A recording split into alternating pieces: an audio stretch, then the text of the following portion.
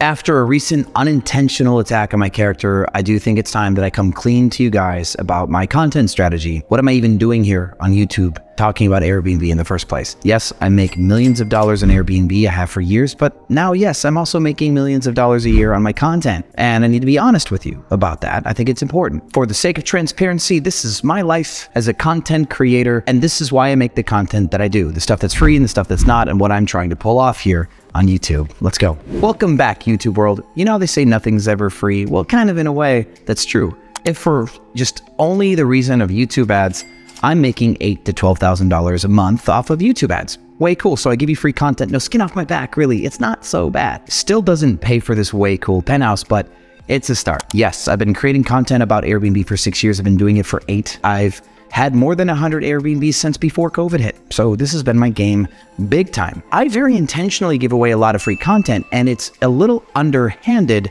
depending on who you are. So some of you are really going to hate the truth about this.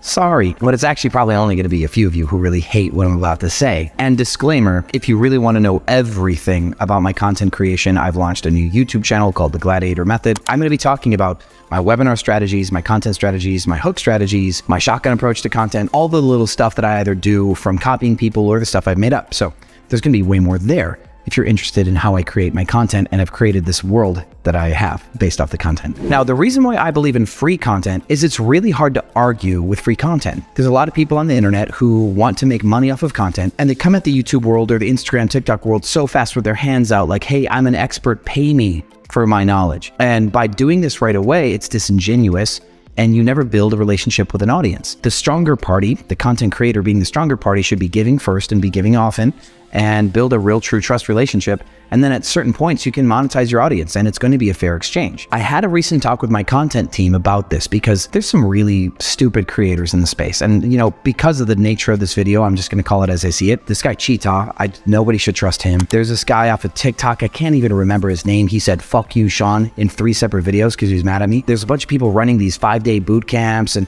a bunch of people running paid ads. Even Rob Build is running ads, you know, because they're trying to sell something and they think that they should run ads to sell something. But like I said in a previous video, the moment you start running Facebook ads is the moment you start running risk on your education products. Education products are some of the most profitable products in the world. When I sell a course that I already recorded, it costs me $0 to sell it. My margin is nearly 100% minus admin costs for my team, content creation team, and any sales guy that helped me sell the content to a person maybe. So my margins are like 80+%. But the moment I run Facebook ads is the moment I can burn $100,000 in a month and not get any sales because the ad sucked. And there are so many creators that run that risk. I'm not saying that everyone who runs Facebook ads or YouTube ads lacks integrity, but try challenging your integrity when you're losing $100,000 at a time, right? You're going to do some stuff you never thought you would do. And I never want to be in that position to ever challenge my integrity, to do something more pushy, to sell a product to make up for lost ad spend. Something like that. Now, what this creates though, where there's a world of people who are like, hey, look at me, let me run these ads, try to get you into my funnel, when they have such a small relationship with the person that doesn't even know them, right? Let's say, for example, I ran an ad and you've never known me before, and I'm trying to pitch you on Airbnb, something like that. Well, what'll happen is you may or may not click on whatever I wanted you to click on. But now I've planted a seed in your head that maybe short-term rentals is a good idea. There's tons of people on the planet doing that right now. And what this does in contrast is if I don't click on your ad and then I don't click on your funnel and I don't buy your product, you put me onto a topic where I might go do my own research, right? You have an ever-closing window of time. You have an ad you need to strike, you need to sell, you need to be pushy. But what happens is if there's dozens of people like that and there's only a couple creators like myself who put out a ton of value, all the more discerning people on the internet who don't want to buy some creepy person's product because they ran an ad, but still want to research the market, will end up finding my content. So this creates an inverse relationship. If somebody runs an ad, they have to sell as fast as possible. If I want to build a relationship with somebody and then have them learn from me for free and maybe attend an event that I throw or buy a webinar seat eventually, the more time I take, the better. The more time that they take, the worse it is for them. So people get pushier and I get to relax. What happens is these guys are building my own funnel for me. I don't have to try to get people into the Airbnb space anymore because there's a lot of opportunity pitch persons doing that. If I make content for Airbnb hosts for free, I get to build real relationships based on real value and real trust, and I can really focus on just being the best at this, not being the best marketer. And so what happens then, Airbnb bust happens, winter release happens, algorithm changes, people need to cut their cleaning fee out and they need fast facts. I can run 2 webinars and make $120,000 in 2 webinars where the tickets were 80 or 160 bucks a piece.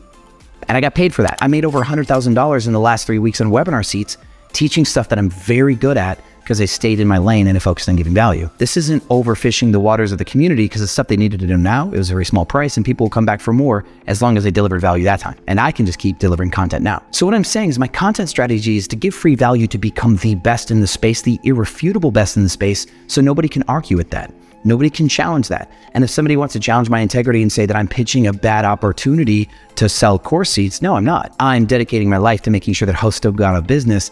And when they need me bad enough that something can be paid for, I get to make that exchange and I get to set the price on that exchange. I don't need to push anybody into the short-term rental market. There's enough pitchers out there that are pitching it for me. I don't need to do that legwork. Now, what this does look like, I get a lot of DMs from people who like, I paid Cheetah $20,000 and he screwed me, or he tried to make me pay $50,000, or I paid Brian Page's course and it was the worst idea ever, or even people disappointed about Rob Build's course. I get DMs all the time about people who paid for a product, didn't know what they were getting themselves into because they don't know enough about the industry. We can't always blame the course salesperson, but also the person who wasn't ready for the product. There's a mismatch there. And because of the lack of apprehension, people are buying stuff from coaches that aren't good teachers.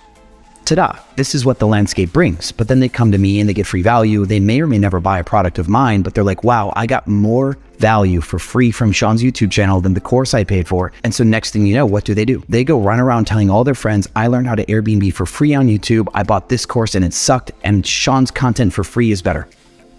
That's the best content strategy I could ever think of on the planet, and I'm running with it. I call this method the Gladiator method, hence the name of my YouTube channel. Now I am doing more webinars now because there are so many people entering the space that know not much, and I've given away so much value for free that I'm identifying little pockets of value where I can charge for efficiencies. One of my next webinars that I'm actually really excited about is one about hiring housekeepers. Now, you might be surprised that the 2 webinars that I did where I made over $100,000 in webinar sales were basic webinars. We're talking low-level content. And a lot of you might go, wow, that content was insane, and you call that basic. Yeah, I call that basic. I'm going to be doing another pricing webinar that uses Wheelhouse, multi-channel distribution, so pricing to Airbnb and VRBO and really nerdy stuff, but that's the high-level one.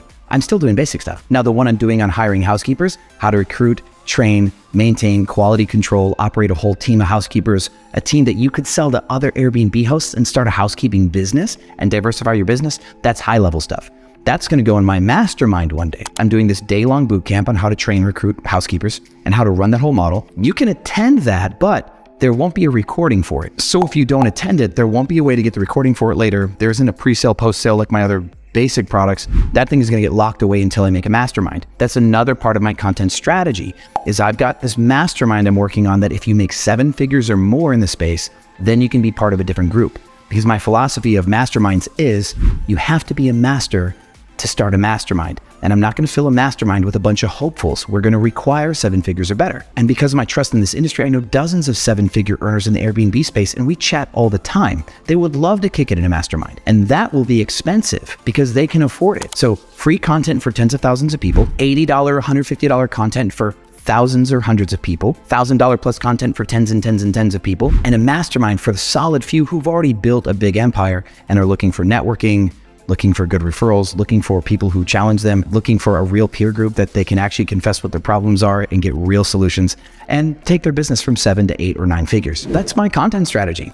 I'm giving away value quite intentionally. And what was so cool is I was listening to Alex Hormozi talk one day and I'm like, oh my God, he just said the same thing.